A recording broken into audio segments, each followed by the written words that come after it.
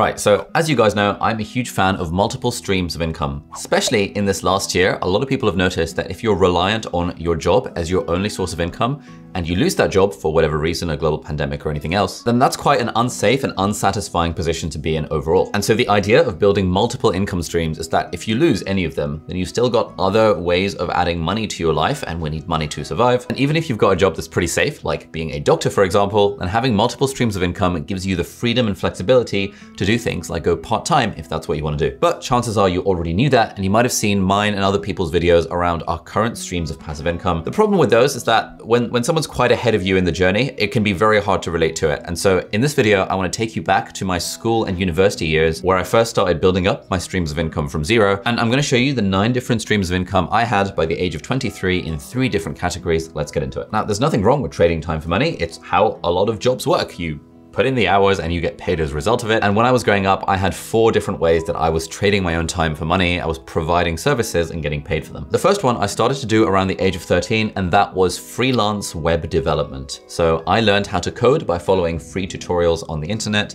At the time, there was a website called W3 Schools. Nowadays, there are dozens, hundreds of other sources, better sources to learn how to code for free on the internet. But then once I was reasonably okay at coding, within a few months of dabbling with my own personal projects, I started doing freelance web development on a website called getacoder.com. These days, Fiverr and Upwork and People Per Hour are the sort of freelance marketplaces where if you're good at something, you can advertise your services and then people will hire you to do the thing. And so while I was in school, between the ages of 13 and 17, I did a handful of these coding projects. Some of them were quite long and took absolutely ages. And you know, my hourly rate was probably really low. But I think in that period, I made about $1,000 in total, which at the time was quite a lot of money for me because I was a kid. I didn't have any other streams of income. So I was like, oh my God, I'm making money by designing websites for people on the internet. Then we move on to stream number 2 of income. And that was when I was 14, I got a job as a part-time tutor at this maths and English study center called Kumon. I was pretty good at maths, not gonna lie, #flex. And so I asked the instructor, her name was Alison. I was like, hey Alison, I'm 14 now, so I'm legally allowed to work part-time. Can I get a job as like a helper at the study center? And so I got a job where my salary was initially £4 per hour. And then after 2 years, I got a pay raise to £5 an hour. And then when I was like 18, I got a pay raise to £6 an hour.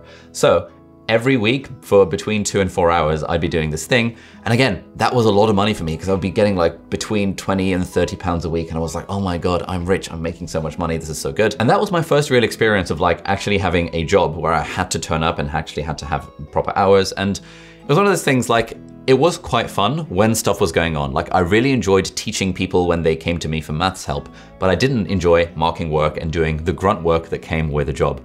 And at the time I kind of realized that, this is the problem with a job, right? Like some bits of it are gonna be fun, but the other bits of it are gonna be boring. And often it was just the banter I had with the other tutors who were there that made the job much more fun. But that was stream number 2 of income. And so with these 2 examples, like there's nothing particularly fancy about these streams of income. I had a skill, which I learned on the internet or I just had innately thanks to schooling and stuff, i.e. coding and maths. And I sought out jobs where people were literally paying me to do that service for them. This is just how the world of jobs works. And I get so many messages from people being like, hey, how do I build passive income? It's like, you know, it's quite hard to build streams of income that are completely passive. And if you don't currently have streams of income, starting out with active income, i.e. trading your time for money, is a very reasonable starting point because it makes you build up the skills and it helps you appreciate what it's actually like to work for a paycheck outside of your kind of standard job. And that brings us on to stream number 3, which was close-up magic. So when I was 17, I decided I wanted to be a magician for various reasons. And then when I got to university in my first 3 or 4 years, I was performing close-up magic and getting paid for it to do it at balls and parties and dinners and stuff. And that was kind of cool because I was being paid sometimes between 50 and 150 pounds per hour to like go around tables and go around people at a ball and like be like, hey guys, do you want to see a magic trick? And again, in the grand scheme of things, this wasn't a lot of money, but it was a decent amount of pocket money back in the day where when it would get to the ball season, I'd be like, oh, I've got a few £100 in the bank that I didn't have before this. And again, it's a sort of thing that literally anyone can learn. Like there was nothing special about me. I just found free tutorials on YouTube and random PDFs on the internet. I learned how to do like a few tricks. And if you're a professional magician, you actually don't need to learn that many tricks. All you need is like 9 things, like 3 sets of 3, and you just walk around doing them and you can get paid for it. And there were a lot of people I knew at university who were also vaguely into magic and knew the same tricks as I did. They just didn't take that extra step to start putting themselves out there and start trying to make money from the craft. And this is just a general attitude I have towards life, that if you enjoy something, for me at least, if I enjoy something, then I will often try and find a way to make money from it. Because when you find a way to monetize your hobbies, then it's kind of cool because you're doing the hobby, which is fun, and then you're making money from it, which is also fun. But you're doing the hobby in a way that adds market value, i.e. that's useful to other people. Like with magicians, a big problem that magicians have is that, like, if you're learning magic, it's very easy to just sit in front of your camera or your webcam and just do some card tricks and learn these moves and stuff. But it's really when you go out into the real world and actually affect people that you can start making money from the thing. So I think becoming a sort of semi-professional, sort of paid amateur close-up magician really taught me the idea that if you want to make money, you do have to add value to other people. No one actually cares about my magic. What they cared about was the experience I was giving them, and I've taken that and applied it to all the other streams of income as well. And there's a great book I'm reading at the moment called The Millionaire Fast Lane, where he says, to make millions, you have to impact millions. He calls it the law of affection. And I think that's like a pretty nice way of doing it. To make money, you just have to impact people, whether it's doing trivial card tricks or doing something a little bit more meaningful than that. No offense to any magicians out there. Chapter 2, Productized Services. Now, the problem with trading time for money is that it's not particularly scalable, and if you're working on an hourly basis, you're valuing your time on an hourly basis. And if you can get into the point where you're productizing your services, i.e. you're doing a service, but instead of charging per hour, you're packaging it up and turning it into a little package that you can then sell to people, then it becomes a lot easier to make more money from basically doing the same stuff. And there's an amazing book by my friend Robin Waite called Take Your Shot, which is literally all about this thing of like how to go from being someone who earns per hour to becoming the sort of person who earns large amounts of money for productized services. And there were 3 main ways that I did this when I was at university, so between the ages of about 19 and 23. The first one was app design. I had a bit of a web design portfolio at this point, and I was, often meeting people who were creating medical technology startups. And they would see that my design skills were legit because I was going to hackathons and like showing my services and that kind of stuff. And they'd hire me to do kind of app design for them. And some of these people I worked for hourly on an hourly rate, but I tried my best to turn it into a package where instead of me saying that, hey, I'll do this for a certain number of hours and you'll pay me this amount per hour. Instead, I was saying, hey, I will design the first draft of your app and I will give you all the files and you can have 2 revisions and I will charge you £800 for that. And I was quite surprised when people said yes to that because that wasn't gonna take me very long, but I could charge a premium for that. Equally, if someone said they wanted a website built, I would be like, I'd give them a quote for the whole website design package rather than a, hey, this is actually only gonna take me about half an hour to set up a WordPress theme, therefore I'm gonna charge you from half an hour of my time. Instead, I was thinking about like the value that I'm giving to them, packaging it up and charging for the whole package rather than per hour. So that was number 4. Stream number 5 that again used this concept of productized services was a course that I set up when I was 19 years old called the BMAT Crash Course. Now the BMAT is an exam that some medical schools in the UK require if you want to apply to medical school. And before I packaged it up as the BMAT Crash Course, I was helping people with BMAT, like tutoring one-on-one for like £20 an hour. But then in the summer of my first year of med school, I had the idea that, hey, why don't I turn this into a product? Why don't I turn it into a productized service?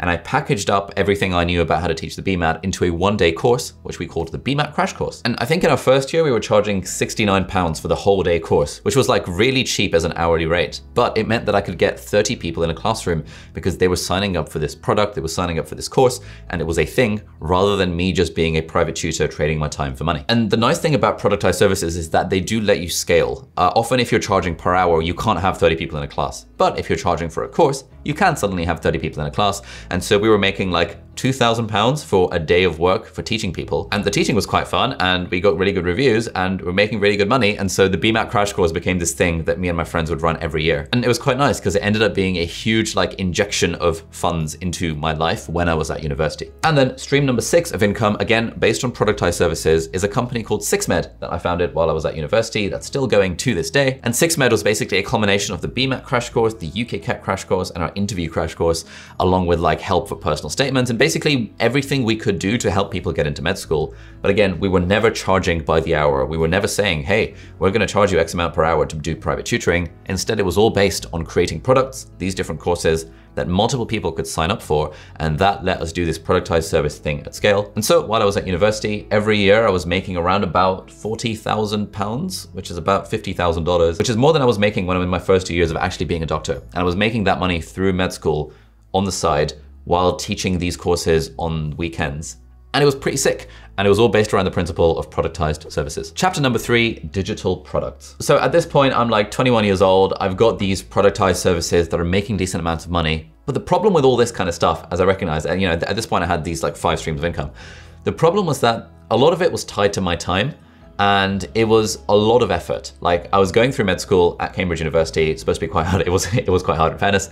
And on the weekends, I'd be basically staying up being like, oh my God, our course manuals, we had these physical books that we would get delivered to the different venues all around the country. Have they been delivered on time? Have Jake and Catherine made it to Manchester safely? And have they checked into their hotel so they can book things the next day? Has all of our conference room bookings gone? There was a lot of logistical headache around running these physical courses. And so while I was doing that, I knew that the next step up would be digital products. Because the great thing about digital products is that you make it once and then you can sell it a zillion times, and it doesn't take any more effort to sell 1 million copies of a digital product as it does to sell 1 copy of a digital product. And so automatically you have this idea of scale built into it. And so stream number 7 of income was when I decided that, hey, hang on, we had more students than we could handle wanting to sign up for our courses. And we also had students from all around the world. Like there were some people in Australia and Singapore who knew people in the UK who'd gone to our courses, who said they were very good. And they were like, can we have access to your course materials?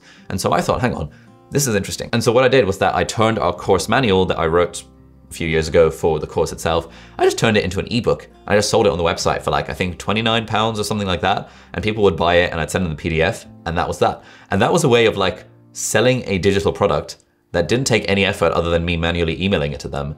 And I was just making money, and it really felt like free money at this point.